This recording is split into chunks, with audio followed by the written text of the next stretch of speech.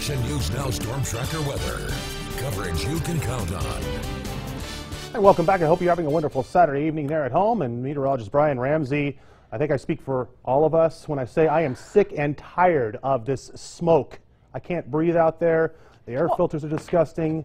This has got to stop, man. You know, I'm sick and tired of it too, because I can't go running on my morning runs anymore because of this bad air quality. But guess what? Change is on the way. That smoke might be leaving us, and we might be getting some rain. So I have a live look right now. This is from Bernie. You can see the sunset taking place out there. Sky starting to turn kind of that orange, but it is smoky whether you're in Bernie or if you're in Chester or Chico or all the way in Weaverville. We are seeing smoke across our region right now, and unfortunately it'll stick around with us over the next few days. The current temperatures right now sitting in the 80s across the valley, 80s also in the mountains and towards the coastal ranges. But by tonight, 10 o'clock, we're going to be cooling down into the 70s across the valley, 50s and 60s in the mountains, and then once we get into your morning hours, as you're waking up in the morning, you're going to wake up to some of those 50-degree temperatures, maybe a few 60s in the valley. So starting to get a little cooler in the North Valley, 40s in the mountains, and then as we get to lunch tomorrow, we're going to be in the 80s, 70s in the mountains, and then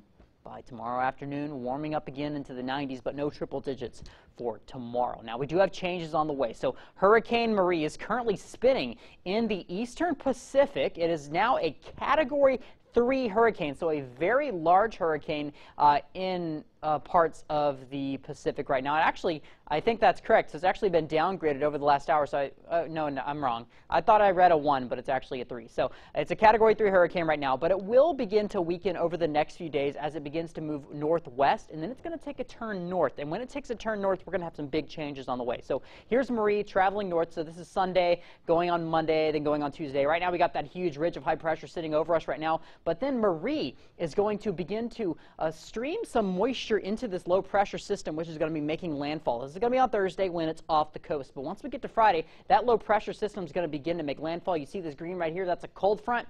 And Marie is going to meet that cold front. So that moisture is just going to get streamed right up that cold front into Northern California. And that's why we're going to have a good rain chance on Friday going into Saturday. So we could see some early October rain with this system, and maybe even a few flakes of snow at some of our highest elevations. So it's definitely something I'm watching. So I want to show you two computer models right now, two of our very reliable long-term weather models. Number one, this is the GFS, the American model. This is what the National Weather Service puts out, and it's putting off a lot of rain, especially on Sunday, maybe even some more on Monday. So this is something I'm watching. The other reliable models, that put out a ridiculous amount, something I don't think will happen. This model, another reliable model, is the European model. This seems a little more realistic for what we actually could see, so maybe a quarter-inch in the valley and then up to an inch in some of the mountain regions. That would be nice to see. Now, if it comes all down at once in the mountains, you know, get 2 or 3 inches, really, that could cause some flash flooding issues, maybe even some debris flows in some of the burn scars. But if it comes down slowly, that is going to be good news for everybody. Tomorrow, though, is National Taco Day, so enjoy it while you can. 93 degrees for that high tomorrow. Staying sunny, still pretty smoky tomorrow as well.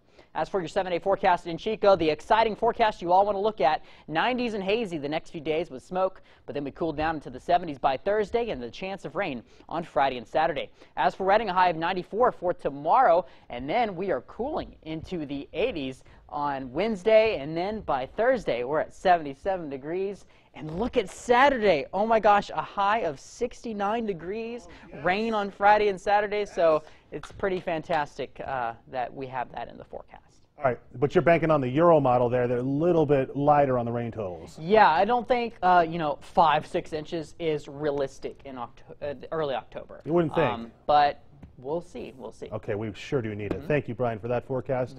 We're coming right back with a look inside of a local movie theater as they open.